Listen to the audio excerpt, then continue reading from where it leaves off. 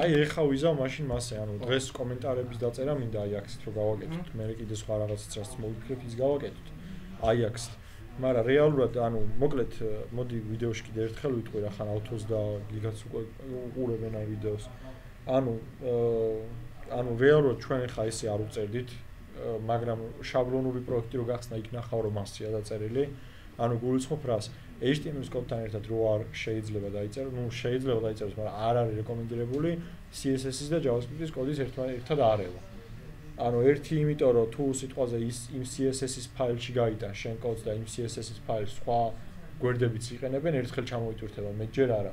და შენ თუ ნაწილი გაქვს ყველაფერი აღებული, ხო რეალურად მოგიწევს რომ ყველა ფაილში CSS-ის ხალხი ჩაიტვირთოს. პლუს ამას კარგი არის შეცვლისთვისაც თუ შენ რამდენიმე კლასს იყენებ რამდენიმე ფაილში, რამდენიმე გვერდზე, ეს კლასი თუ ცალკე ფაილში იქნება გატანილი და იმ ფაილს თუ შეიტან ყველა გვერდზე, აი CDN-ის პრინციპით იმუშავებს რა. cache-ში რო დაინახავს რომ აქვს ეს ფაილი, მე ჯერ აღარ გამოტვირთავს. და კიდევ იმიტომ არის კარგი, რომ შეიძლება კლასი იყოს რეალურად რამდენიმე გვერდზე გამოყენებული. და ის კლასი იქნება გატანილი ცალკე ფაილში. ჭოპორში ინტერნეტი იყო გათიშული და ახლა აქ ვართ.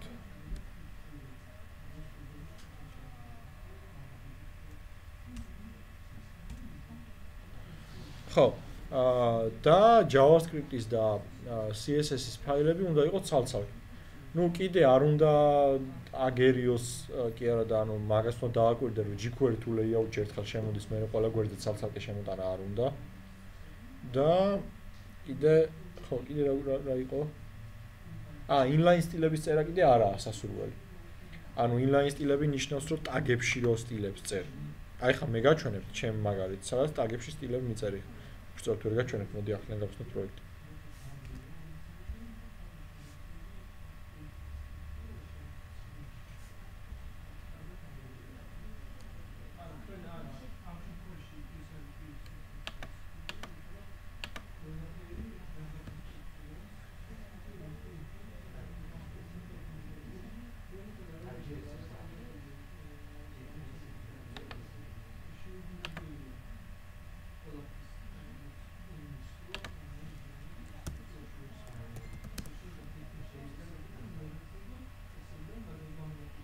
აი ეს არის ხამოს views დავამატებ.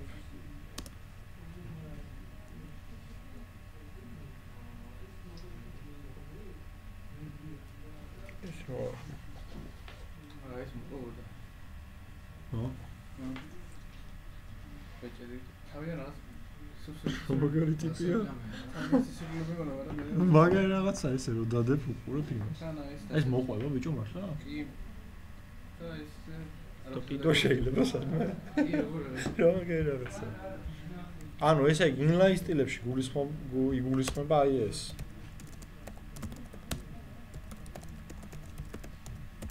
აი ეს inline სტილი. ანუ მე ჩასწორებლად უფრო რთულია, კი. და jobs რო კლასებით გააკეთე ყველაფერი, იმიტომ რომ მე სხვაგანაც მოგინდა რომ იგივე სტილი რომელიღაც სხვა ტიპს მიანიჭო. ну ჩასწორებლად რთულია, მოკლედ ეგა ამომავალი წერტილი მაგ ყველაფერს. რეალურად მაგრამ ძალიან რთულია. ეს არ არის რეკომენდირებული და ასევე არ არის რეკომენდირებული ეს. მე ძირითადად ეხლა სულ ესე ვწერ ხოლმე რაც არასწორია ეს. ანუ იმავე ფაილში არ შეიძლება იყოს სტილები. კი არა და შეიძლება იყოს სტილები, მაგრამ არ არის კარგი. იმიტომ რომ წეღარას თქვი, ანუ რეალურად ცალკე რო გაქვს გატანილი ფაილი, იქ შეიძლება შენ მოგიწიოს რაღაცა კლასის გაკეთება, რომელიც შეიძლება index.html-ზეც იყენებდე და სამე სხვაგანაც. და ცალკე ფაილად რო იქნება გატანილი, ანუ მე სულ წამოვადი. ისე მეგაბაიტები რაღაც ეკონომიკისა, ხო? სწორად ჩაიწერეთ თქო. არა, იმიტომ რომ იმის გამოტვირთ, ანუ თუ CDN-ს გულისხმობ? ხო. კი, იმიტომ რომ რეალურად თუ შენ მოკლედ სიტყვაზე აი აქ ხო არის content-ში site CSS, თუ site CSS-ი აქვს ამას გამოტვირთული უკვე სხვა გვერდზე რო გადავა, აღარ უწევს ახლიდან გამოტვირთვა იმ ანუ ნახე რას გულისხმობ, შევიდა რაღაც web გვერდზე, რაღაც გვერდზე სიტყვაზე index.html-ზე და გამოტვირთა site CSS ფაილი. იქ დაინახა layout-ში რო არის ლინკი site CSS-ზე. ის ფაილი უკვე ამას აქ აქვს. შემდეგ სხვა გვერდზე რო გადავიდა, შენ თუ იმ გვერდზე არსებ გამოყენებული კლასების სტილებიც გიწერია site CSS-ში, ის ფაილი უკვე ჩამოტვირთული აქვს და იქიდან აიღებს. ანუ დაზოგავ დროს და რესურსს. ამიტომა კაი თუ დაწერ ხოლმე ცალკე გაიტან JavaScript და CSS. ეხლა აქაც რო ნახო ცალ-ცალკეა გატანილი სკრიპტები, ვაფშე გამყენებულია აქაც, ანუ კონტენტშია CSS-ი გატანილი, სკრიპტებშია ეს მოკლედ JavaScript-ი გატანილი და jQuery და ეს ყველაფერი არის შემოტანილი layout-ში, აი ნახე. აი, layout-შია შემოტანილი. და ბოლოშია შემოტანილი bootstrap-ი და jQuery. ეს შეგიძლია ადგილზე მაღლა აიტანო head-ში. head-იო ერთი იყოს გამოყენებულიო, რომ აი ეს head tag-ი უნდა იყოს ერთი. აქ ამას ხო აქვს head tag-ი. შენ თუ ამას კიდევ head tag-ი გაუწერე, ხო? აი აქ იქნება რეალურად პრობლემა, ანუ საიტზე იქნება ორი head tag-ი. H1 უნდა იყოს აუცილებლად ერთი, აუცილებლად არა შეგიძლია ორიც გააკეთო, მაგრამ SEO-სთვის კარგია თუ იქნება ერთი. იმიტომ რომ რეალურად იმ head tag-ში head tag-ით ეძებს ხოლმე ძირითადად საძიებო keyword-ებს შენ web words. ამიტომ კარგი იქნება თუ ერთი იქნება. რეალურად ერთიც უნდა იყოს. და ეხლა აბა მოდი გავაკეთოთ რამე ეხლა მოდი რამე კი არა ბარემიც გავაკეთოთ რასაც ვაპირებდით ajax-ით გავაკეთოთ კომენტარების დაწერა და კომენტარზე reply-ს გავაკეთოთ. ეხლა ამისთვის ჩვენ მოგვიწევს ოღონდ კომენტარზე უბრალოდ reply გავაკეთოთ, reply აღარ გავაკეთოთ. ეხლა ჩვენ მოგვიწევს ავაწყოთ ჯერ მონაცემთა ბაზა. მონაცემთა ცხრილი. ანუ რეალურად რა მინდა რომ გავაკეთო რაღაცა გვერდი, ეგ არაფერია. დაჟე მე მაქვს ძალიან გამოწეული ფეხები. ავაწყოთ რაღაცა გვერდი, რომელშიც იქნება რაღაცა ტექსტი. უბრალოდ რაღაც ტექსტი დავაგდოთ და ვითომ რაღაც პოსტია და მე ქვევით გავაკეთოთ ღილაკი, რომელზეც დააკლიკავენ, გაჩნდება ბოქსი, სადაც უნდა ჩაწერონ კომენტარი. და რომ დააკლიკავენ კომენტარის დამატებას, ეს კომენტარი უნდა დამახსოვრდეს, რა თქმა უნდა, სადღაც. და იმ კომენტარზე უნდა შეგვეძლოს მერე პასუხის დატოვება. reply. ეხლა როგორი სტილის უნდა ავაწყოთ? ცხრილი. მოდი ვფიქროთ მაგაზე. ნუ ერთი რაც იქ რეკომენდაციებში იყო, თუ გახსოვთ ჩვენ საუბრობთ მაგაზე. ორი ცხრილი არ გვინდა, ერთი ცხრილი იყოს.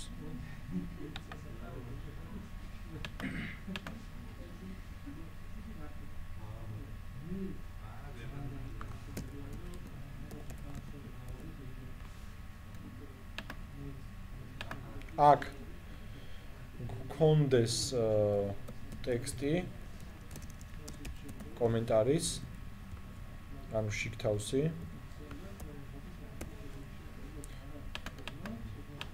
მერე გქონდეს create date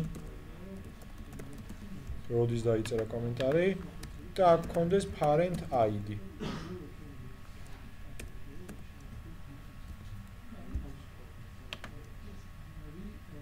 ოღონდ parent id შეიძლება იყოს 0-იც. შეიძლება არ ქონდეს option. parent id დამჭირდება რისთვის, იცი? მე მოკლედ კომენტარსაც და მის reply-საც ჩავწერ აქ. და კომენტარის reply-ს, ხო? parent id-ში ექნება იმ კომენტარის id, რომელზეც დაწერეს ეს reply. ანუ პასუხი. კომენტარი და მისი პასუხი. და შეიძლება ნალი იყოს იმ შემთხვევაში თუ კომენტარია. და თუ parent id-ში რაღაც წერია, ესე იგი კომენტარზე პასუხია, დამოუკიდებელი კომენტარი კი არ არის. всё, ეგ არის. comment დავარქვათ ამას. და ეხა აქ მოდი ბარემ ინდექსზე ვქნათ, ანუ ინდექსზე ვეტყვი, რომ ეს არის პოსტის სათაური.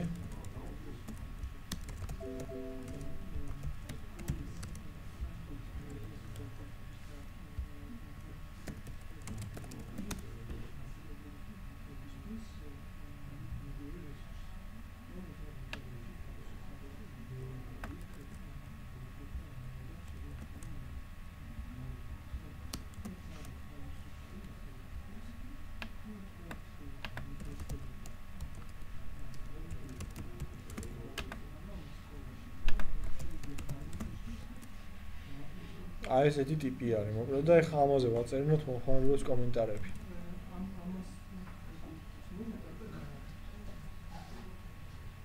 აი, დაბლა დავწეროთ კომენტარები. მოკლედ, პირველ რიგში გავაკეთოთ ღილაკი, რომელზეც რო დააკლიკავენ, უნდა გაჩნდეს ბოქსი რაღაც, რომელშიც მე ჩაწერენ კომენტარს. ეს ზევიდან ჩამოიშალოს.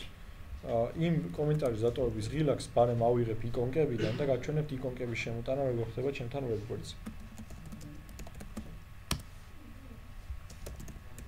ვებგვერდი არის XIII fonts. სკამი არ გვაქვს. იქაა ყველა. მარა უფრო მარტივად რო ვქნათ, მოდი გლიფა იკონები შემოვიტანოთ. bootstrap icons. bootstrap-ის იკონების შემოსატანად დამჭირდება bootstrap cdn, bootstrap min.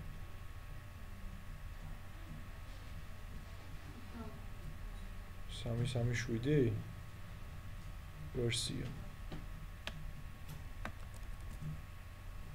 აი ეს ვერსია 3.7 ვერსია. ამიტომ ნახე რას ვიზავ layout-ში. შევალ. აი ორჯერ ვარ შემოვიტანო bootstrap-ი. ამ ჩემი bootstrap min არა, bootstrap min css წავშლი, რაც ლოკალურად აქვს 3.0.0 ვერსია. და შემოვიტან 3.7 ვერსიას. ოღონდ ძველი რეფერენსი წავშალე.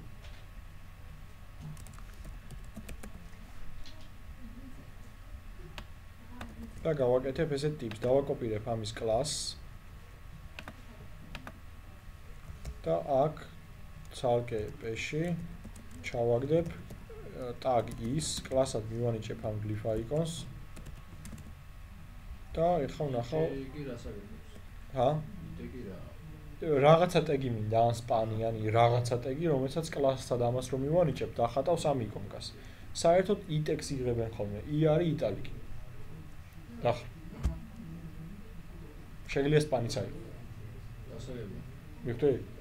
ანუ XIII font-ში რო მაგალითებია, იქ itex ხმარობენ რა, i ხო პროსტ არაფერს არ გააკეთებს. მაგრამ რახან შენ ცარიელ ტეგი არის, არაფერს გამკეთებელი და რახან შენ იმას ჩაუწერ, ესეთი ღილაკი გაჩნდება. ეხა რატო არის კარგი ეს იკონკები და რატო არაა კარგი იმიჯები? ამაზე იცით ალბათ. მოკლედ იკონკები არის კარგი, იმიტომ რომ რეალურად აღიქმება როგორც ჩაოლული ტექსტი. ერთი რომ ძალიან პატარაა ზომით, როგორც ტექსტი ისე არის და მეორე იმიჯისთვის იმიჯი ხო უკვე ფოტოა. და იკონკას ჩატვირთვა არ ჭირდება, იმის ჭირდება. იკონკა კარგი კიდევ იმითაა, რომ როგორც ტექსტ შეგვიძლია ისე მოექცე, შეგვიძლია ფერი შეუცვალო, შეგვიძლია ზომა გაზარდო, იმიჯს ამას ვერ უზავ. ხო? და პლუს ამას ხარისხი არ უფუჭდება, ანუ ეს ვექტორია, რასტრი არა, შეგვიძლია ადიდო როგორც გინდა. ხარისხი არ გაუფუჭდება. მაგალითად, ეხლა ნახე მე რას ვიზავ, ავდგები და site css-ი რომ აქვს, ხო იცით? აქ ჩავამატებ ამ ჩემ იკონკის სტილს. ანუ ვეტყვი რომ აი glyph icon comment-ი რო არის კლასი, აი აქ ჩავამატებ, ამას font size-ი მიეცი 25 პიქსელი. აი გაიზარდა, ხო? და ამას რო დააკლიკავენ, მოდი footer-ს ვაფშე მოვაშტობ.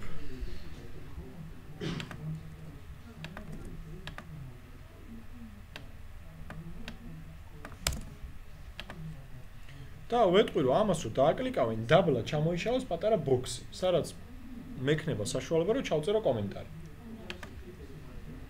ჯერ საერთოდ იმ ბოქსს ავაწყობ.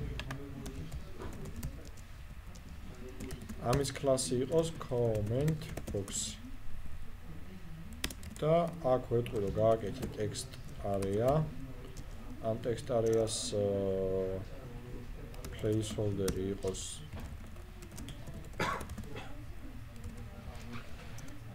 calls-ი იყოს 50 იყოს 20. ვნახოთ როგორი ტიპი გაიჩნდება. 20 ძალიან ბევრი.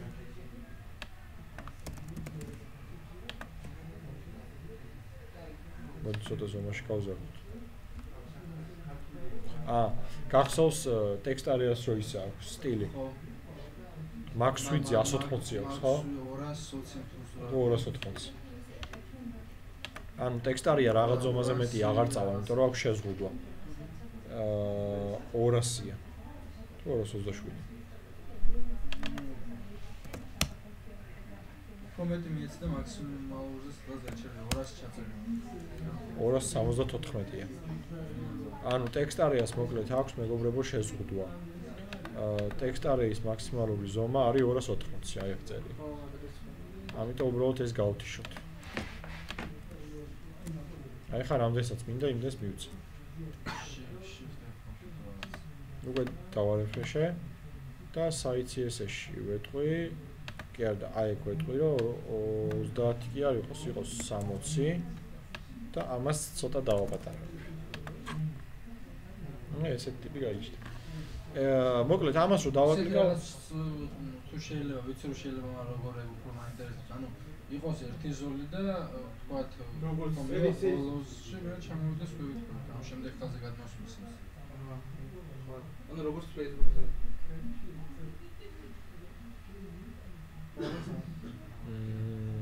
მაშინ ტექსტ-არეა კი არ უნდა გამოიყენო.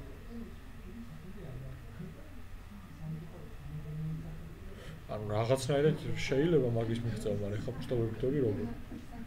ფრონტით უნდა იჩალიჩო ეს, მაგრამ ტექსტ-არეა კი არა, მაშინ უნდა გამოიყენო რა, div თუ input-ი.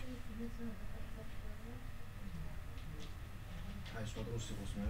რო დასერჩო просто დავსერჩო. დავსერჩე მაშინ. ნახე, ეძებდი მაშინ. ხო, ნახე просто არ გამერჩევია ძალიან ისეთი და საჭიროებაც არის. არის რაღაც.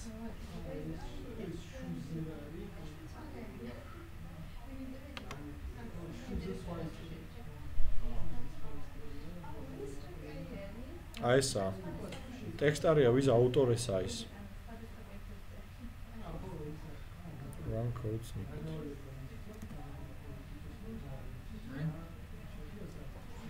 აი აქა, ესე იგი ტიპს ხელით უწერია, ანუ JavaScript-ის. JavaScript-ის მეც მაგიონა. ტექსტ-არეა სტილი აქა და აქ არის body. ანუ ხელით უწერია. ეხა ჩვენ მეგობრებო, ჩვენ შემთხვევაში ის ლინკი ხო არ ჭირდება თუ დასერჩავ, ტექსტ-არეა ავტორესა ის და ხო. მოკლედ აქ ჩვენ ეხა ჩავწერთ, კი არა და ამას დავაკლიკავთ ეს მე უნდა გაჩნდეს, ამიტომ jQuery-ში უნდა დავწერო ეს კოდი. ეხა ნახე jQuery-ის ფაილს ცალკე გავაკეთებ, ანუ script-ში დავამატებ ახალ JS-ის ფაილს. რაღაც გამახსენდა ის გამოასწორეთ რა. text editor-ს მას ნიშნავს რომ ვერ ვაძლევთ ამას. არ გამიხსნია ის. ხო, მაშინ სხვანაირად ანუ set data-თი უნდა მიანიჭო, მაშინ მოგწერე და მე ვიდეოს უყურე. მახსოვს ხო რომ ჩვენ სხვანაირად ჩვებოდით? ხო, ანუ სხვანაირად ვაკეთებდი და მე ვიდეოს ნახე, set data-თი უნდა მიანიჭო ჩვეულებრივად HTML-ს ნაშრომად. და მაგრამ set data-თი მახსოვს რომ რაღაცას ვაკეთებდით თავიდან. მე შევცვალეთ inner HTML-ით. all JS დავაკეთეთ ამას. ანუ ახალ ის გავაკეთეთ. ხო, JavaScript-ის ფაილი გავაკეთე ახალი, აი all JS. და აქ ჩავწერ document ready. ამას არ ჭირდება თავის JavaScript-ი და function.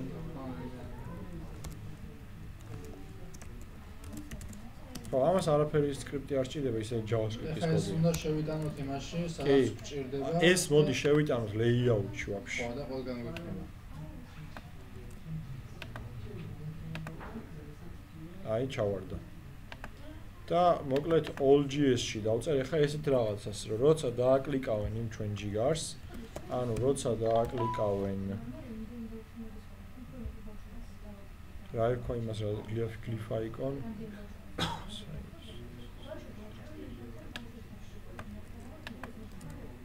comments და ამარა იცი სადეძებოს. როგორ? ანუ სადეძებოს რა იცის? რომელი გვერდზეცაა ჩატვირთული, არ აქვს მნიშვნელობა, იქ ხო JavaScript-იც იტვირთება. რო დააკლიკავენ, გააქტიურდება ეს. ანუ ეხა ეს ხო ყველა გვერდზე ჩაიტვირთება. კი, მივხვდი.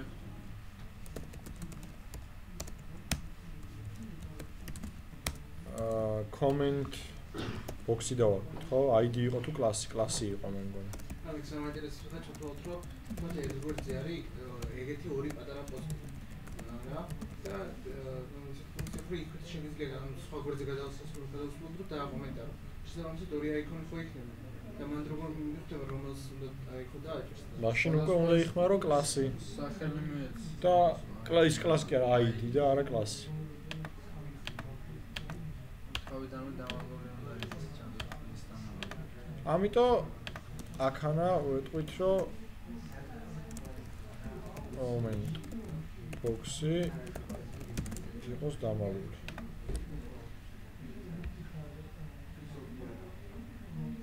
ეხა კომენტარს რო ჩავწერთ, ჩვენი კომენტარი უნდა გაუშვათ მონაცემთა ბაზაში. და ის კომენტარი პლუს ამას უნდა გამოვაჩინოთ ჩვენთან.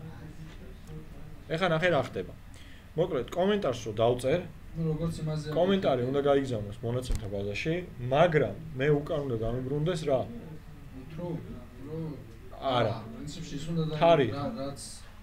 რაც იმას კი რაც გაუშვის რაც მინდა რომ უკან დამიბრუნდეს, ისე რაც ხომ. გაქვს. თარიღი უნდა დამიბრუნდეს, რომ კომენტარის დაწერის თარიღი გამოვაჩინო. თარიღი ხო იქნება? ჰა? თარიღი ხო იქნება. დაწერის თარიღი JavaScript-ი jQuery-ით ავიღო? შეიძლება შეინახო მაგასაც და მიაბამ კი შეიძლება. სახელდა WhatsApp-ამდე. კაი, მაშინ ეგრე ვქნა jQuery-ში ავიღოთ. მაშინ გეტყვი, მოდი მაშინ სახელით შევატანოთ, ვინ დაწერა კომენტარი. და სახელიც გამოვაჩინო. jQuery-თაც და C#-ითაც მას ეშვება. კი, აბა. სერვერს უნდა იყოს. სადაც საიტი დევს. ეხა ლოკალზეა დახოსტინი. ლოკალზე თავის თავად date.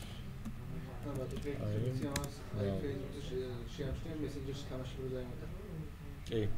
მანდარი ეს თამაში რა და მაგის დავიცინე მე მობილზე. შევეცადე რომ მარტივი ზამონოლიძე თვითონ ხო ჩაგვეცადეთ სამს და იქ არის რაღაცა პერსონაჟების დაბუსტება და დრო ჭირდება მას 1 დღე 2 დღე 3 და დროს წევა აქვს? დროს გადავდე ტელეფონზე და ჩვეულებრივ ეგ არის კი. მაგისგან თვითონ მაგიდან თვითონ ვერ დაიცო. არა და ხალხი ანუ ეგრო კოლომბიას მაშინ მე აღარ გააკეთე მე ხო არა ყველა ხო ვერ იგებს. მაგაშია საკ. მაგას აკეთებს ვიღაც ტექნიკაში გარკვეული ტიპები რა, ტექნოლოგიებში გარკვეული ტიპები. მაგიდან თავს ვერ დაიცავ, მაშინ რაღაცა მთვრელი უნდა იყოს ბექგრაუნდში გაშვებული. რომელსაც, მაგრამ ტელეფონი რო გადატვირთო, განულდება ის მთვრელი. ანუ მაგას თავს მოკლედ ჯერჯერობით მაგისგან ვერ იცავ. მე ვიდეოზე ვიდეო რომ რჩევთ, კაი საინტერესო იმას მოვიყვებით ისტორიის, მაგას გამახსენე პოსტი. ეხლა სად ვართ? კაი, სახელი დავეკიდოთ არ გვინდა ზემოწვალება. ხო მოკლედ ნახე რა გავტესტე. jQuery-დან დროის აღება შეიძლება m მეთოდით. jQuery-ის ზნაკი წერტილი now. მაგრამ ეს იღებს Unix time format-ში. აი ეს რიცხვი არის 1970 წლის 1 იანვრიდან გასული წამების რაოდენობა დღემდე. Unix-ი 1970-დან რატო იწყებენ? მაგის ისტორია არ ვიცი რატომ მაინც 70-დან და 1900-დან, მაგრამ Unix-ი არის კარგი იმისთვის, რომ სიტყვაზე მე და Android-ის დეველოპერი ერთმანეთთან რო ვცვლით ფორმატებს, ეს Unix time ფორმატი არის უნიკალური, კი არა, უნივერსალური. ანუ არ აქვს ის იმას ხო არ ეტყვი მე შენ date times მოგცემ და date time შეიძლება C#-ში სხვანაირი ფორმატითაა, Android-ში, Java-ში სხვანაირი ფორმატითაა. ამიტომ უნიკალური ფორმატით ვცვლით და მე იმას რასაც უნდა იმაში გადაიყვანოს უკვე. ანუ უნიკალური როგორც ინგლისურია ერთმანეთთან სალაპარაკო ენა და ყველა იცის, უნდა იცოდეს ეგრეა ეგაც. ეხლა ვნახოთ change format Unix time jQuery convert Unix times temp in jQuery. So what date to this new because of date takes milliseconds. კაი. აბა ეხლა ეს ვნახოთ ანუ new date Unix time ანუ აქ ჩავსვათ ეს ალერტში ჩავსვათ date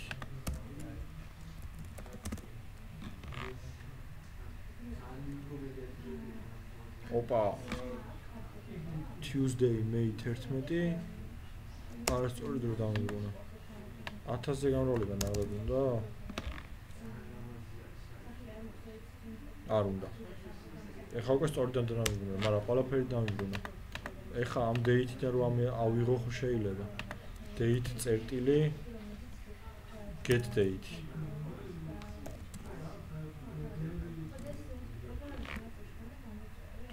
Get date არის რიცხვი. Სარცალკე ავიღოთ? მე კომპონენტი არ იქნება რომ მარტო ერთის გამოკლება პირიქით. ერთის გამოკლება რას ნიშნავს? ინფორმაციები და რაღაც ამოღება მარტო სხვა ყველაფრის ცდები და გამოკლება. კი, string-ის მეთოდები ჩემელია, მაგრამ საჩალიჩოა, ესე უფრო მარტივი იქნება.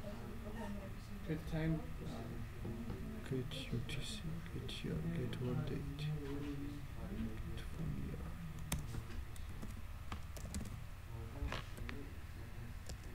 მოდით საცალკე ავიღოთ რა. ანუ ავიღოთ day ის და მე სლეშები დავწეროთ. ჩვენა ფორმატიც გვინდა ის დავწეროთ. time-ს ხომ დავიღოთ.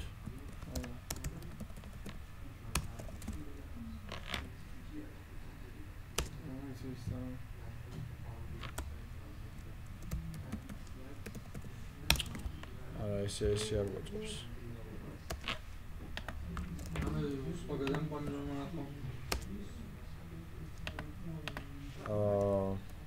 Take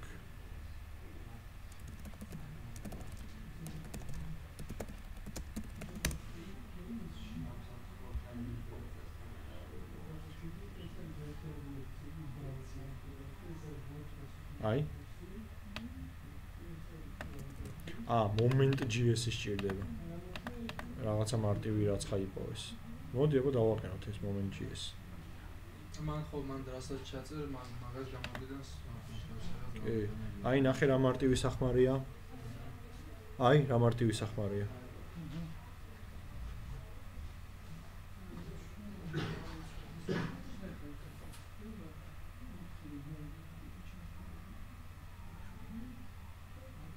დავაყენოთ აბა. install package moment GS. ნაგეთიდან დავაყენოთ.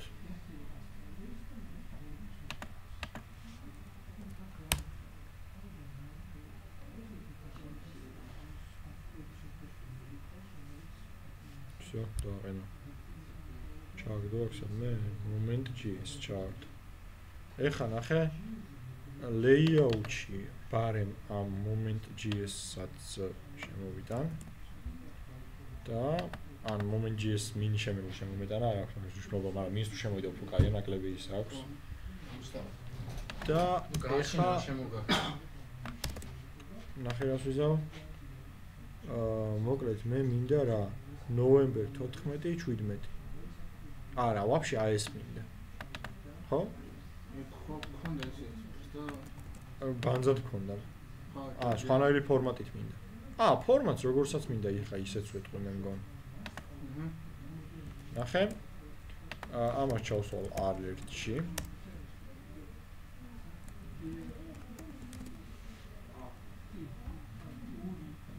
მან უნდა ჩაწერო ეგრე წერია MVC-ები, მაგით გადანასო რომელსაც უნდა მაგას გამოვიდა.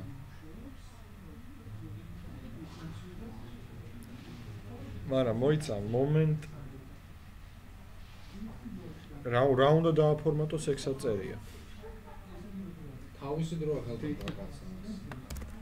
აბეს არ აფორმატებს. და ფრთხილ მომენტს უნდა გადავწევ ჭალებში.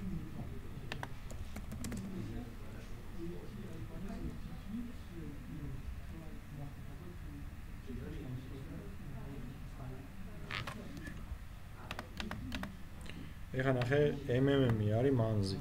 მანზი ესე არ მინდა, მე მინდა ესე. ესე ჯერ მინდა დღე, ანუ დიდი. მე მჭირდება თვე. MM-ი. მე წელი. ეს ცოტა ხანი დავუწოთ. H-ი, MM, SS ეს დაიმახსოვროთ თქვენ. всё. და მე მჭირდება დავიმახსოვროთ წუთები წამები და რაღაცები. ტირე მერე H-ი, მერე MM-ი. თქვენ.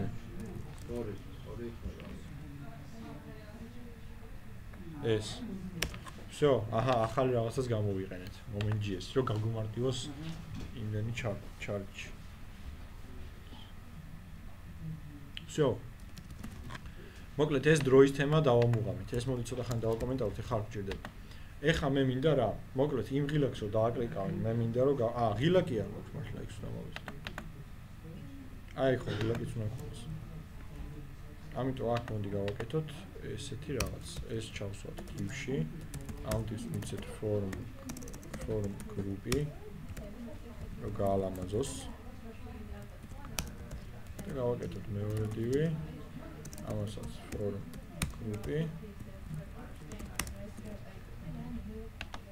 და აქ ჩავსვათ button.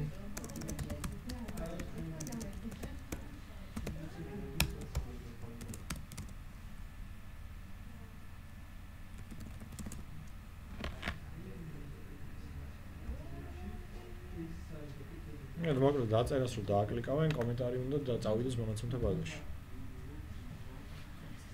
ამას მივცეთ id comment text-ი. ბუტონს არ უნდა? button-ი თავიღებ. იქ მეტი button-ი ხო არ მაქვს.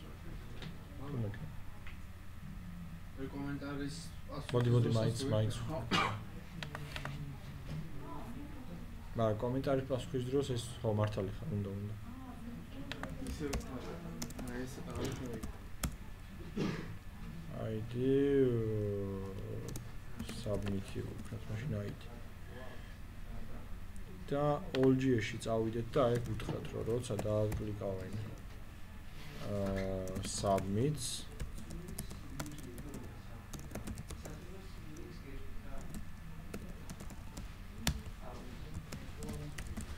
machine var text-ში წამოიღოს რაც წერია text areas comment რა დავარქვით comment text-ში valid ანუ valid ამოვიღებ ის რაც წერია text area-ში და ამას გავუშვებ ajax-ით ჯერ უნდა ვნახოთ არიელი ხო არ არის თუ ტექსტი დატრიმული არის ცარიელი მაშინ ალერტით უნდა მოვუგდო რომ ჩაწერეთ კომენტარს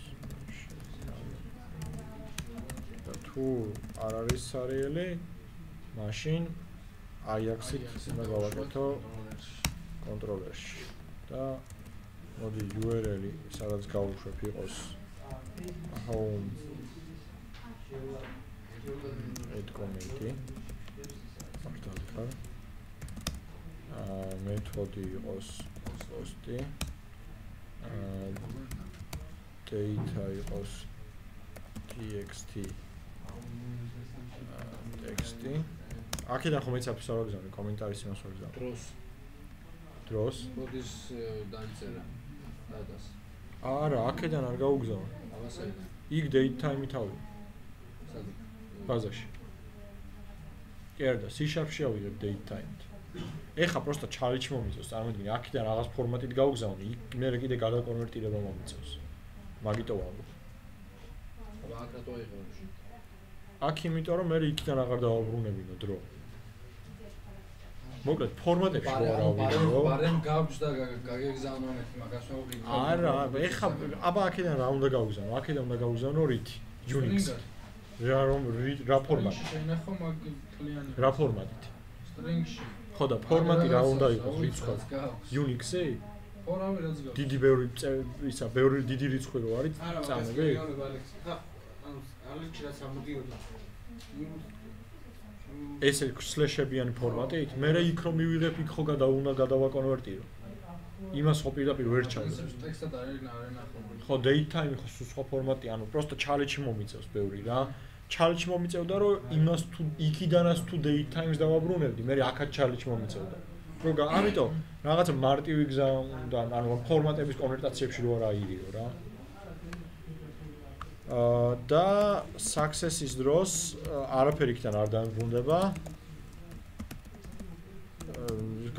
გამოყენებადი ინფორმაცია, ამიტომ უბრალოდ დავაბრუნებინოთ რაღაცა, სიტყვაზე დავაბრუნებინოთ ტექსტი true და თუ true დაბრუნდა, მაშინ აქ შემდეგ უბრალოდ ვთქვათ, რომ კომენტარი აიწერა. ჯერჯერობით ის დავთვალოთ. ეხა აქ მოდი დავამატოთ ჩვენი რა დავამატოთ მონაცემთა ბაზა.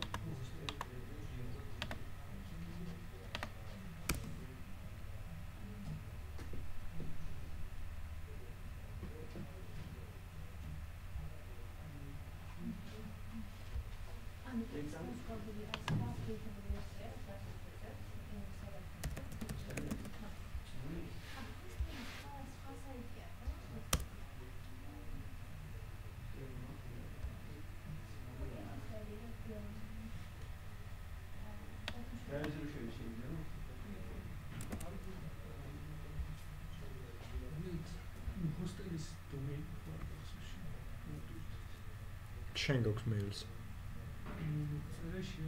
შენთან არის მოსული და პარმასთან.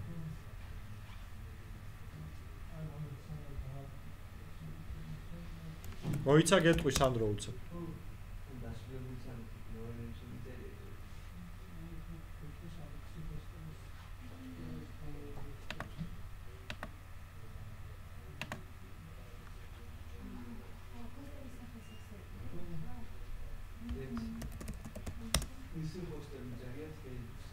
Lexi Hostel G.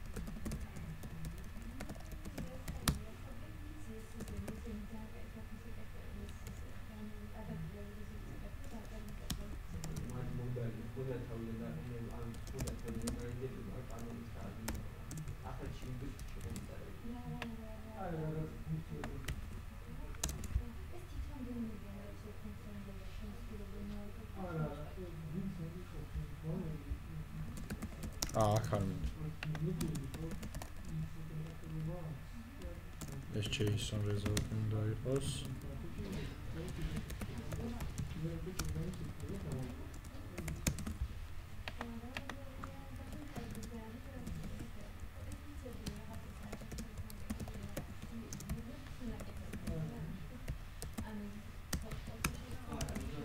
ეხლა მოდი დავწეროთ ამის შიგთავს. ანუ თუ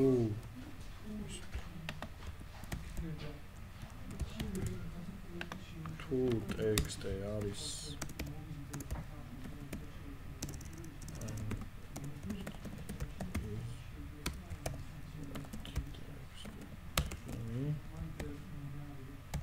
machine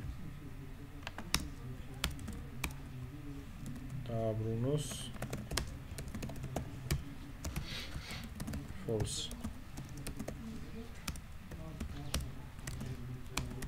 ვარა მაშინ რა უნდა ქნას გახსნას connection-ი და db comment-ში ჩაინსერტოს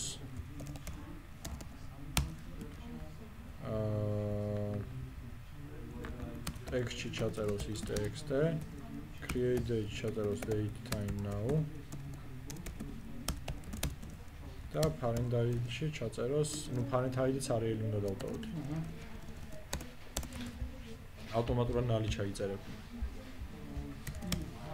და db submit changes ეს მოვჭი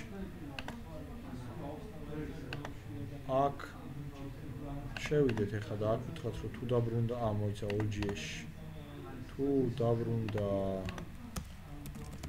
tools გარდა ნებისმიერი სხვა რაღაცა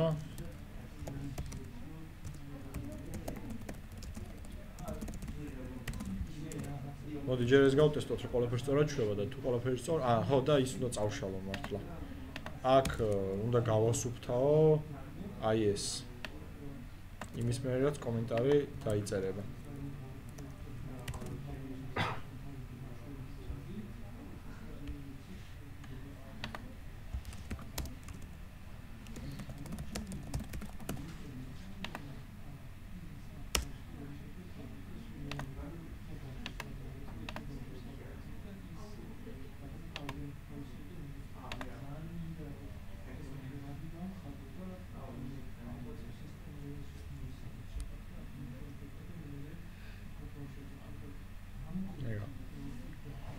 დავწერთ, ზუსტად 57 წუთზე დავწერთ, ნახე. კაი, ეს ავაწყეთ. ეხლა რა გვინდა რომ ის კომენტარი, რომელიც დაიწერა, რომ მიებას კომენტარებს თავში და არა ბოლოში. კომენტარები მოდი ეს დეშებით გამოვყოთ. ანუ რა ვქნათ, ან HR-ებით გამოვყოთ, ანუ ამიტომ მოდი ჩვენ ახლა გავაკეთოთ ესე. outget და აქ რო ტიპი შემოვა, არსებული კომენტარებიც ხომ უნდა უჩვენოს. ამიტომ home controller-ში აქ უთხრათ რომ ხო, გავაკეთოთ check connection-ი.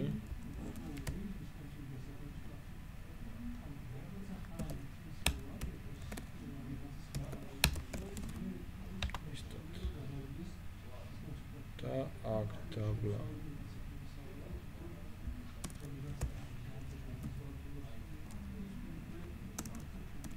კი არა ვუყოთ, მოდი ერთი ხაზი გამოვტოვოთ პირით. და მოდი ორი ხაზი გამოვტოვოთ.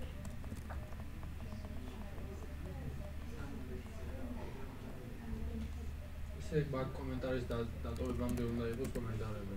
ხო, მართალი ხარ შენ. მართალი ხარ. მაშინ აქ გამოვტოვოთ ორი ხაზი ესე უხეშად და for-ში დავატრიალოთ მოდელი. მოდი აქ ბარე მოდელს გავუწეროთ.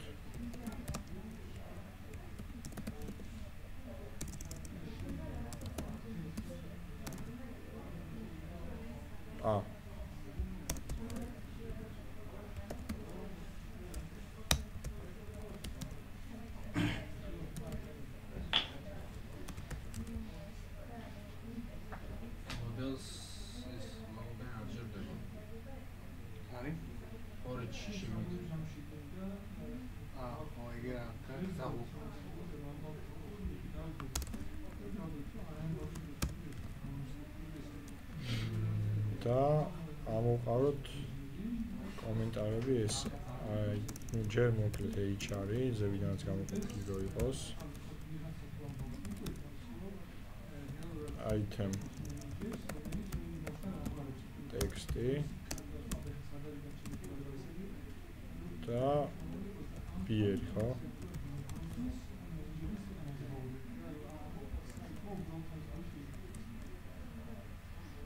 მაგ ტექსტს უნდა მოყვებოდეს თავისი დრო. ხილაკი, რომელიც შემოშლის იმას. კომენტარს.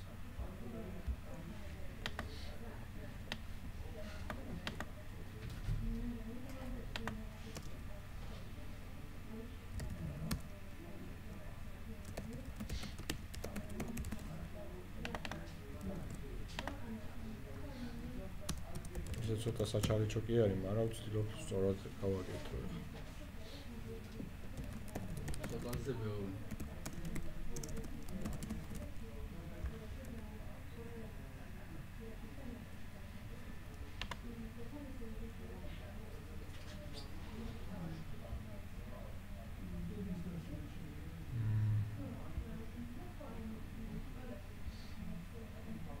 comment button.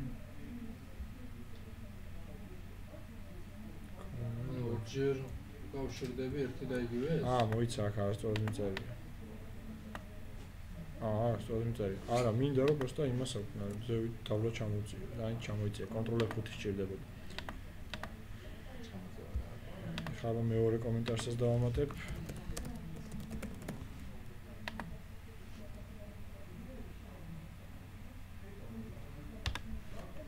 რაღაცა გაასხა. იმან დააბრუნა 500. Set to an instance of an object. აქედან წავიდა სიცარიელი, არა და რეალურად ტექსტი ეწერა.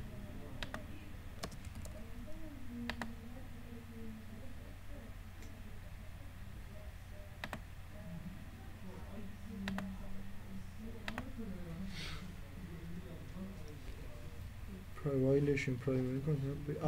ის დამავიწყდა. Auto increment-ის ჩართვა დამავიწყდა. ვარდი რო გაიზარდოს? ხო, და იგივე ერთიანზე ეცადა რომ ჩაეწერა.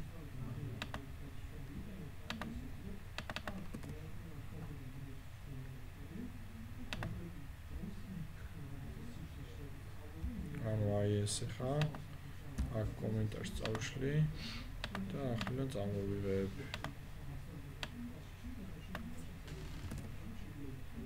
Всё.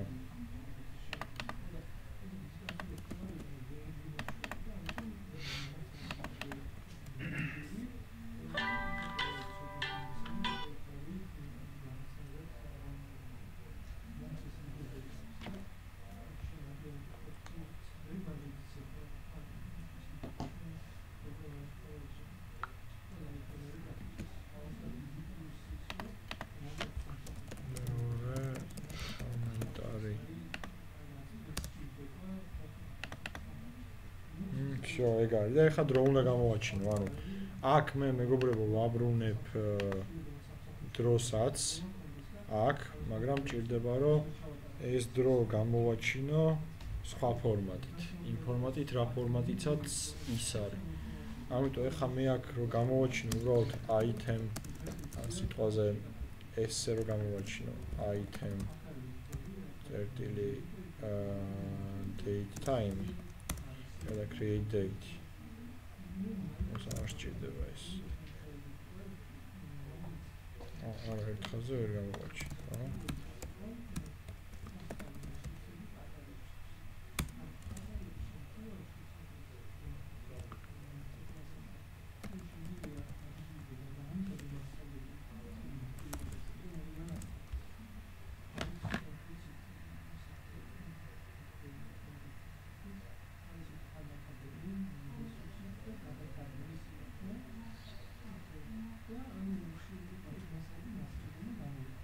ის არ არის ჩვენ სხვანაირი ფორმატით გვინდა. აი ამ დროს ჩდება ხოლმე ყველაზე დიდი პრობლემა. მაშინ დავაბრუნო. მაშინ რა ვქნათ, იცი, ის moment.js კი კაი იყო რომ ვნახეთ, მაგრამ დავიკიდოთ. და იმას დავაბრუნებინოთ. ხო, რასაც ვნახავთ, ის დავაბრუნოთ ხოლმე. აუშავს კაცო და იმას თუ გააკეთოს. ნუ პრინციპში მაინც ვაბრუნებს თუ რა დავხოს და ოკეი. ანუ ეხლა რას გულისხმობთ ჩვენ და აი აქ ეს ცოტა ხანი დავივიწყოთ და ამას რეალურად რომ კონტროლერიდან უკან დავაბრუნებინოთ ეს create date, date time now გავაკეთებინოთ აქ date time სლას დავარქვათ now არის date time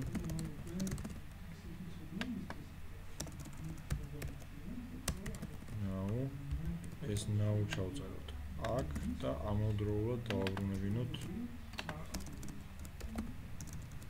now ვცვადი. ასევე ჩვენ მოიცა ეს რა ფორმატით მიგვუნდება ასევე ჩვენ აქ აქ აბა დავბირთვოთ რა დაგვიგონდა.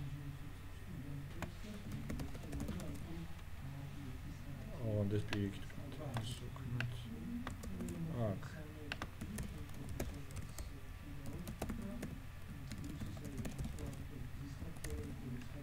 true არა და false.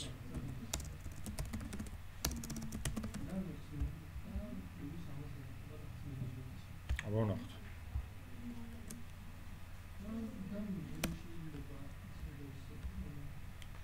No, doesn't exist. აქ ვაკეთებ და მაგითო.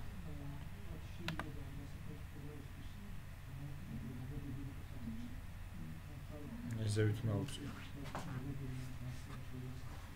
ეხლა საინტერესოა ის date times რო დამებრუნებს იგივე ფორმატით დამებეჭდავს წესით კი ხო?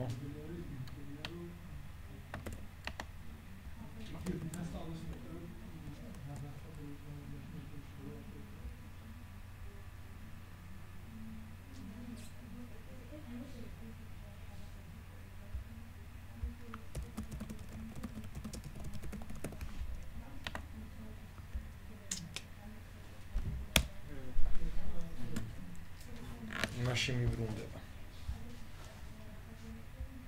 Unix-ში მოიცა ის რო ჩავაგდო აქ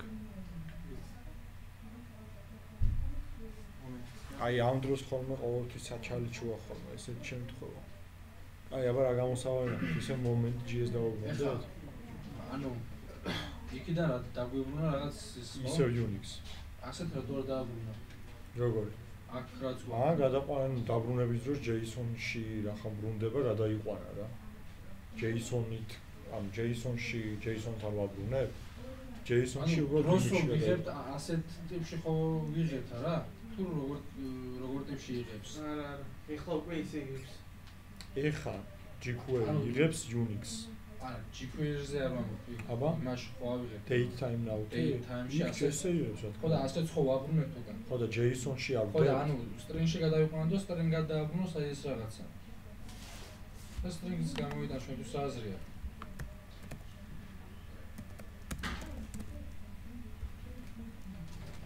აბა ვნახოთ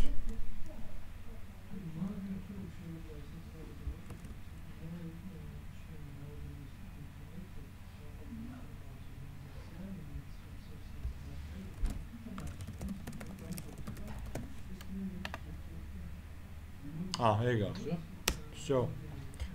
მართალი ხარ შენ, მაგდენი ვეღარ მოვიფიქრე, ეს ხო date-ია, რასაც ვდებ, და ამიტომ string-ად თუ გადავიყვანთ, просто тупо string-ზე აბრუნებს. აია ძა. ეხა რაღა დაგვრჩა, просто ბოლო. ანუ JS1 რო ეს უკუღმა უნდა დავაბრუნოთ, აქ პირიქით ამოტრიალებული უნდა იყოს თუ ლისტამდე სანამ მივა. Order by descending XIII.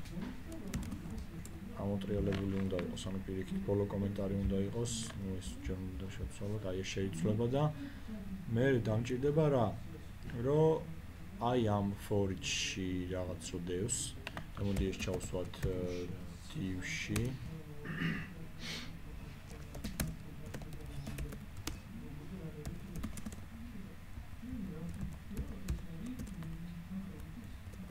ხო, იმ div-ში უნდა გავუკეთოთ წინ უნდა ჩავარდოთ prepend არის მე მგონი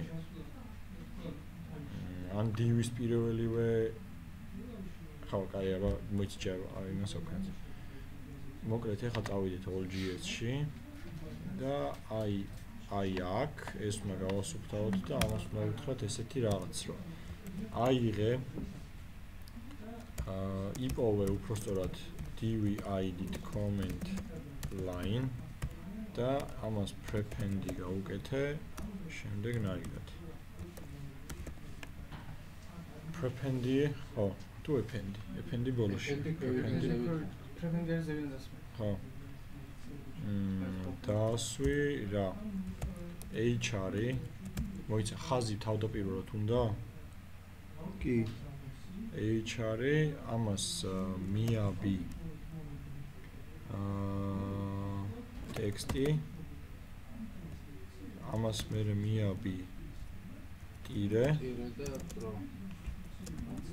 და ამას მე მიაბი response და მე მიაბი ბიერი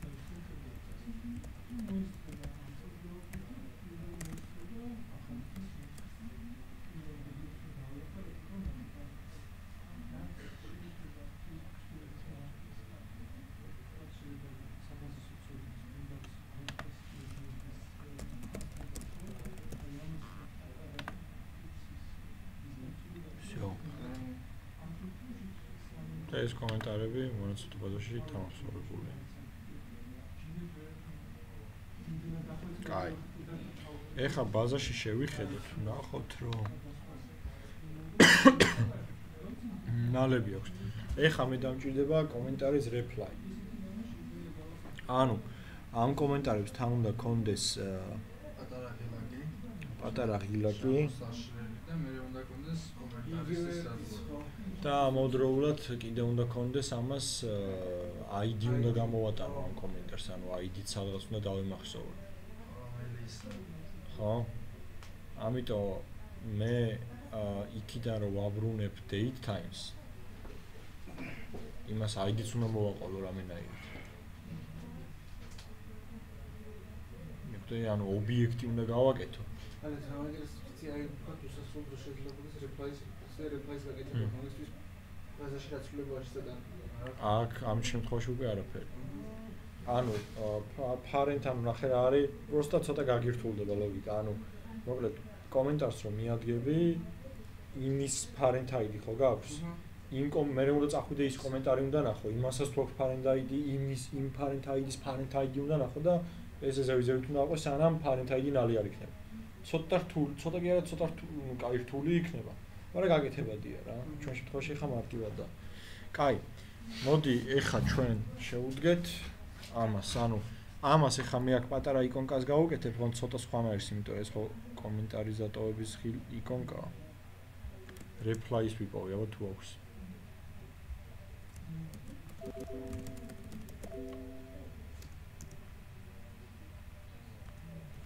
აბა მაშინ რომელი შეესაბამება? მე ის არის ქვევით რო არის მაგდაბარი, ან ჩამოშლეს ის. აი პლუსი რა იყოს ასე.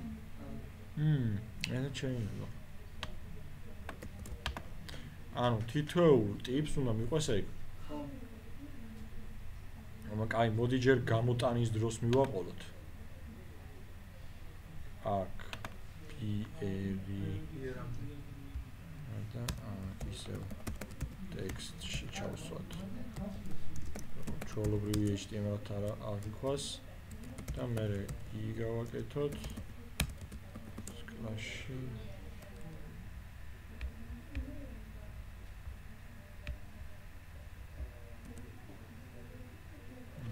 პლუსკები გაუჩნდა. ტექსტი ყველა გახონდა. სად? ზემოთ ანუ შეგიხონდა შეგეძლო. აქ. არა, აქ არ არის ტყუილად. ზოლი ხაზი გააკეთე მეგონა იმას ვამდი, მაგ ღილაკს. არა, ისედაც გაიტანა. ტაგია და მაგ. ეხა ნახე რეები უნდა ვქნამე. მომიწევს რომ ამ კომენტარებს გქონდეს ID-ებით სადღაც იქვე. თუნდაც დამალულ ველში. რომ მე ხომ გავიგო რომელი კომენტარზე უწერ replies. ამიტომ აქ ნახე რას მოვიმოქმედებ HR-ში გავაკეთებ spans. ამ spans-ში ჩავსვავ item ID-s. ხო? მოიცი სხვანაირი მიდგომა ხო შეიძლება უფრო მარტივი.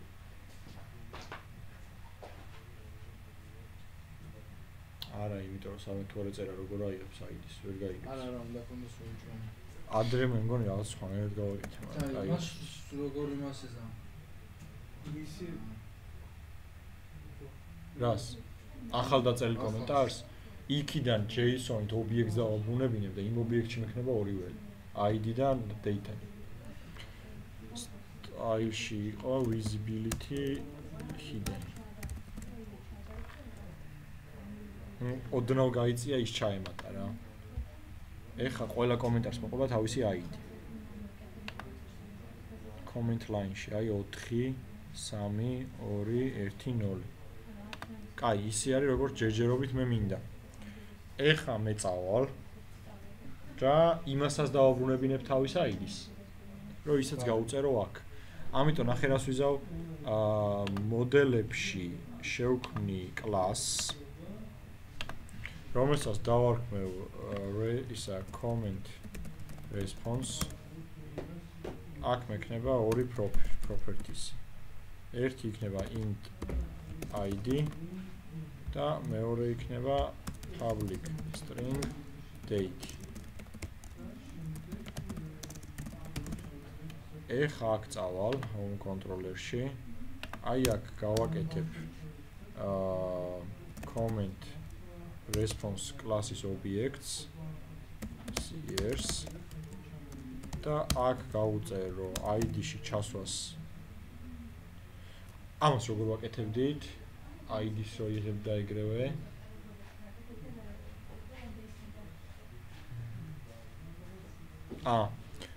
აი ესე ვაკეთებთ, ნახე.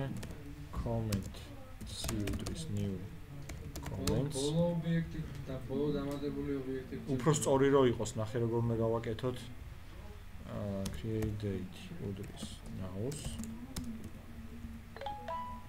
text უდრის ეს წამით მეგობრებო ბოდიში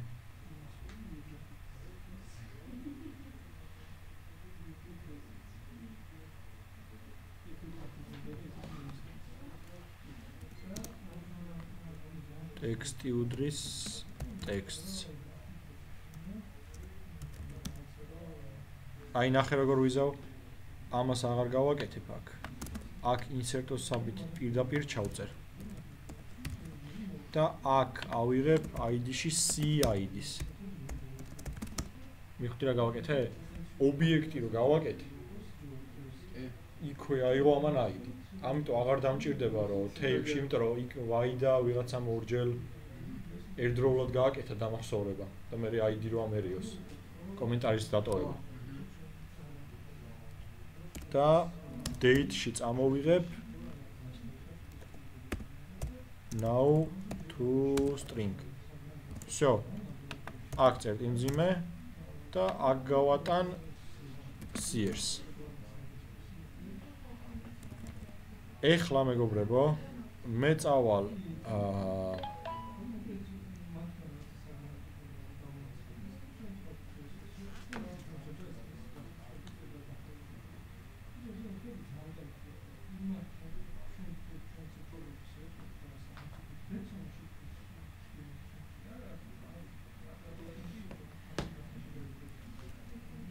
აქ სწორად მოხს ყველაფერი all.js-ში წავალ და აქ ვეტყვი ესეთ რაღაცას რომ ის რაც დაგიბრუნდა ხო შენ ჯერ აქ უნდა ჩასვა რა ჩავსვით აქ span-ი HR-ის შემდეგ ჩავსვით span-ი ამიტომ HR-ის შემდეგ აქ ჩაჯდება ესეთი span-ი აქ ყველაფერი იქნება იგივე და აქ item ID-ს მაგივრად ჩაჯდება item არა response წერტილი ID ხო აქ ჩაჯდება response წერტილი ტექსტი აქ ჩაჯდება response წერტილი date ხო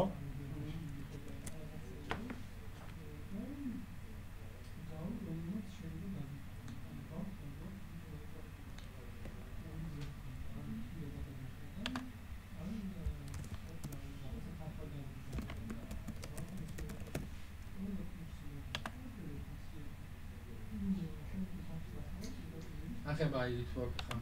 ID-ს არ უნდა კონდეს ესე ხო?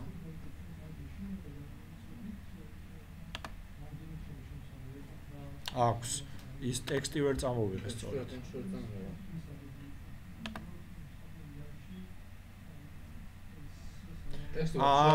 ტექსტი არ დამიბრუნებია, აქ შემიშავა. ტექსტი უნდა იყოს. აქ response-დან კი არ მომდის ტექსტი ისაც აქ მაქვს. ანუ ეს ტექსტი განა response-დან მივიღე. აქვე რომ მქონდა ისე უშუალოდ უნდა გამომეყენებინა წერან შემთხვევით გადავარდეთ.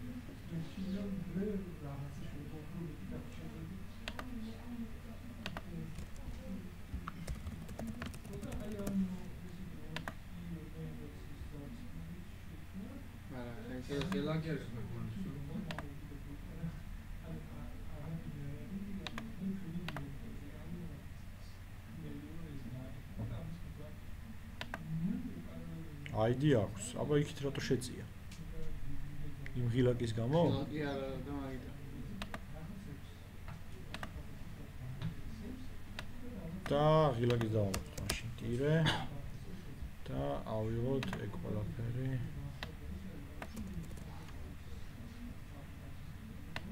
მოიცა როგორ არის? ტირე არის? არა, ბრმდეა. ხო.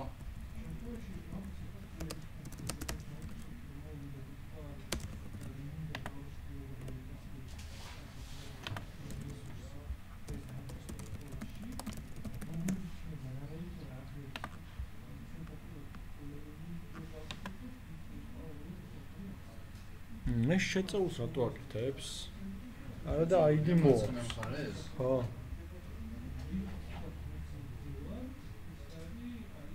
როცა მაკლია? ხშირად მე ქვედა კომენტარზე ნახავ რა განსხვავება. იგივე ხონდა იყოს. წინ პრაბელი აქვს ამას?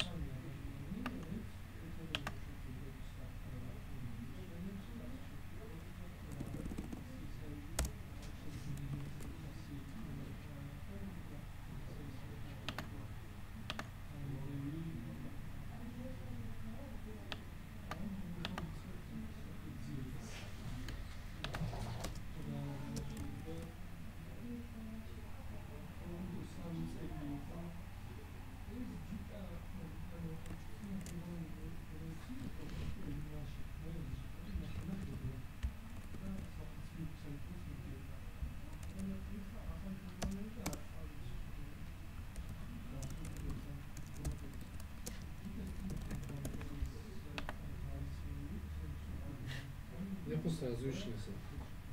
Чё-то что? Куда разговариваешь? Пингони რა?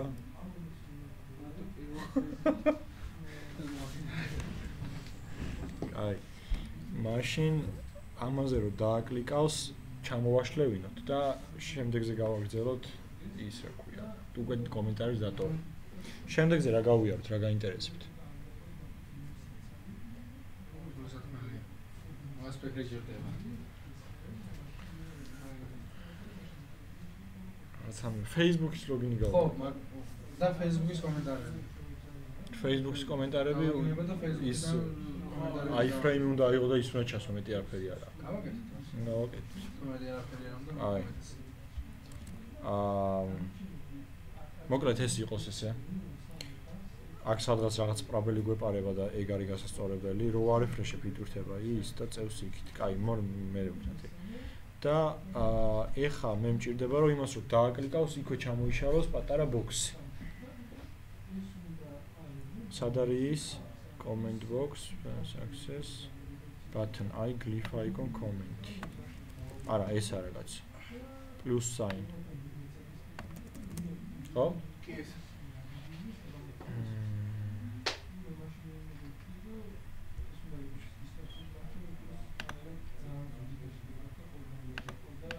დაბრუნება იქნება აი აქ.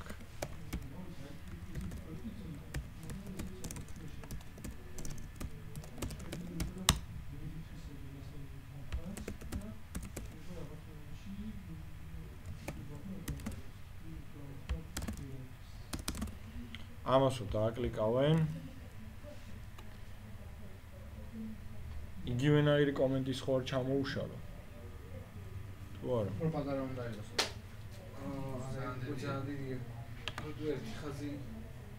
მაშინ ამას დავაკოპირებ, აი ამას დავაკოპირებ. აი ზუსტად ახლა არის საჭირო ამისას დაწესილი ლოკალიზაციის. როგორ? აი მაგრამ ნახეთ, ამისაც მოდი ხა პატარა იყოს და იმის ჩასმა მერე უკვე აღარ არის პრობლემა. მოიცა აქ სადმე ჩაუს ავირი, აი ხო? თუ აქ. არა, მანდ უნდა იყოს. მაგრამ ხაზამდე არა? ხაზი კარგად უნდა იყოს.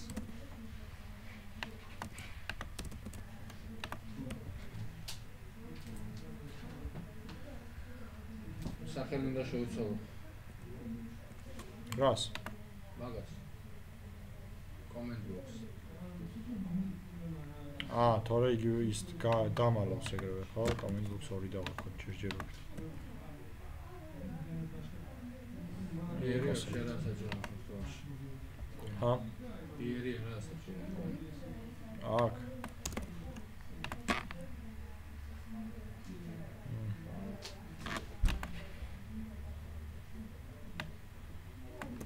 comment box-ი არა, მოდი ეს იყოს reply box. და reply box უთხრათ რომ იყოს თავიდან დამალული. როგორც comment box.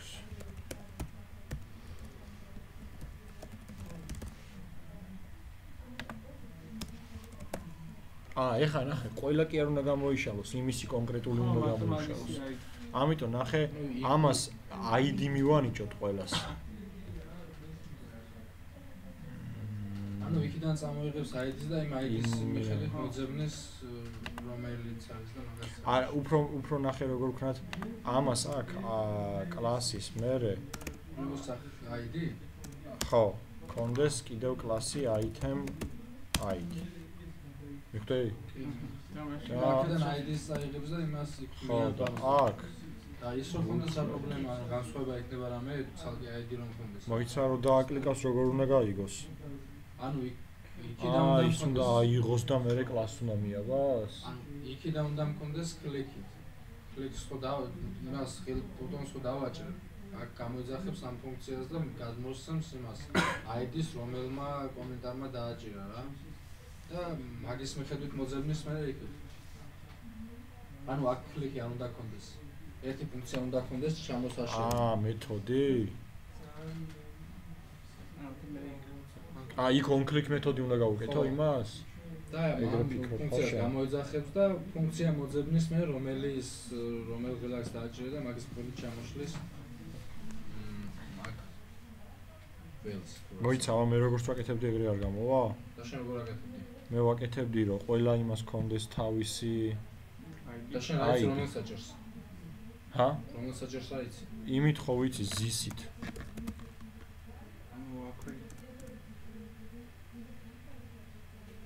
ზისით რა იცი ამ შემთხვევაში?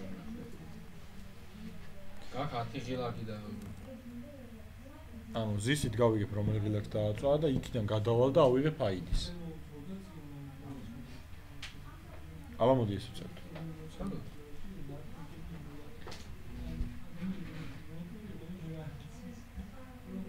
ანუ ამ ღილაკს რო ვაწვევით ეგ დავიჭირეთ, ხო? ანუ ზისით ვიჭერთ რომელ ღილაკსაც ეჭირება მაგას? კი.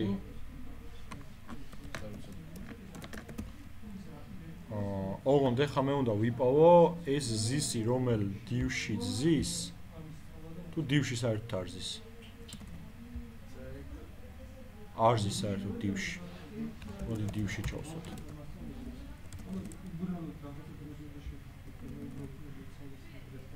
ან რომელ დივში ზის იმის პირველივე სპანის შიგთავს.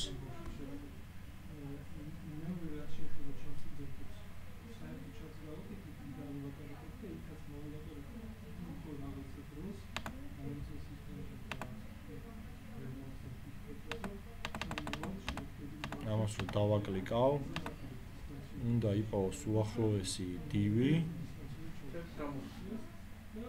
უახლოეს დივს როგორ closest რაღაც, ხო?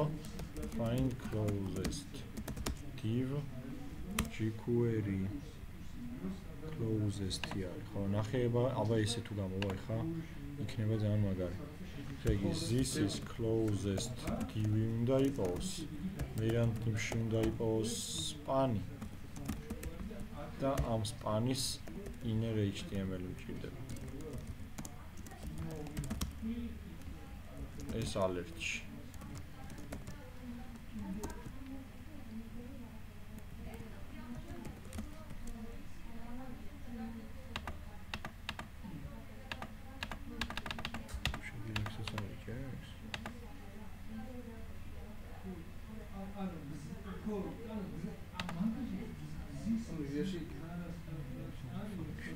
Closest find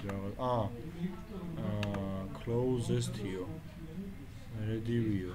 Find-io. Inner HTML ფუნქციები არ არისო.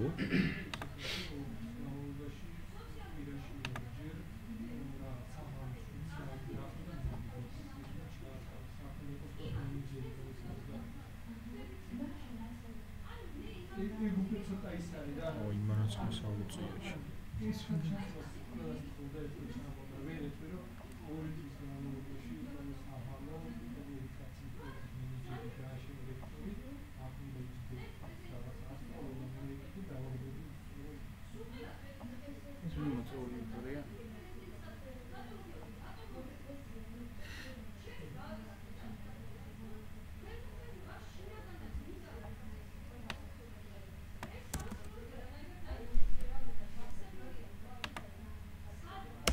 Object-ი დაიჭირა. Inner HTML-ს ვერიდებს. Inner text-ი იყო, ხო? Inner HTML ფუნქცია არ არისო, მეც რა მაგარი ვარ. აი ესე უნდა HTML. აიღე რა, push-ენი undefined.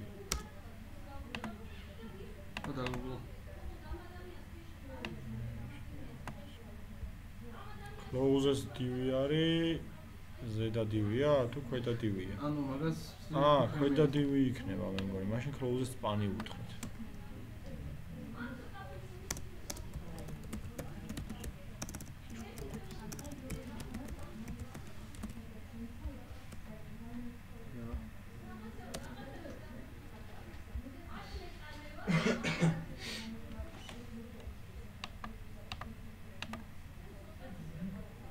ნახე ამას რო ვაწვევ მინდა ეს span ანუ ამის ზევითა closest div შობელი ხო არის ება რა ჰა შობელი ხო ამის span-ი ამის მშობელი არა ამის ძმა არის არა მარტო ძმა გჭირდება შენ კი find closest span in div select closest span this closest span tararara just labels software ავირი დაბლა აინდა closest here we go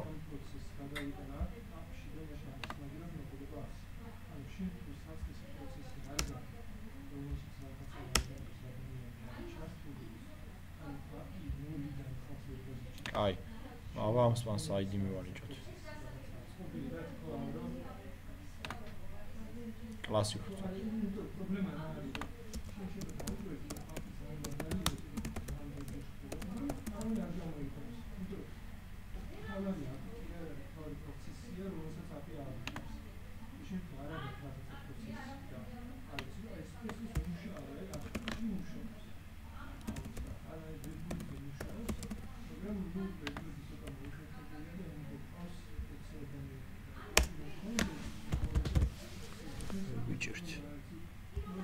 აი divs-აც მივცეთ მაშინ ID იქნება მასე დავიჭიროთ.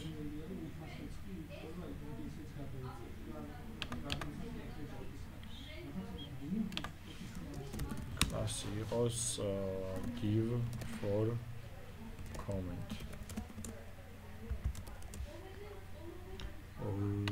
GS-ში უნდა ვუთხრათ this is closest div for comment find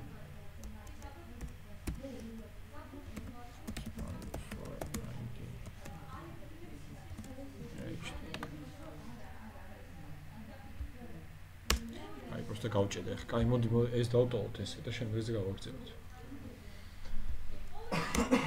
რატო?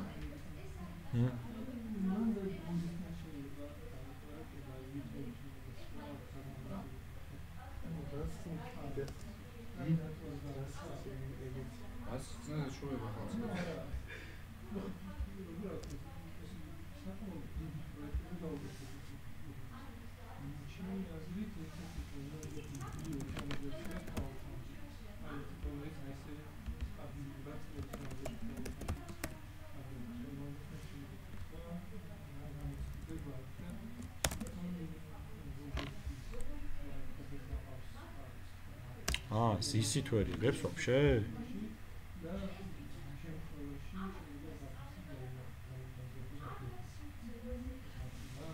HTML-ი არ აქვს ვაფშე?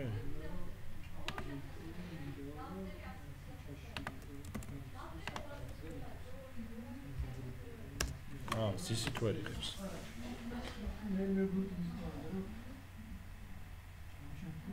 სხვანაირი მიდგომა დაგჭირდა, მაგრამ როგორც ზვიად ამთქვა ეგ ჯობია. კაი, მოკლედ შემდეგზე გავაგრძელოთ ეს.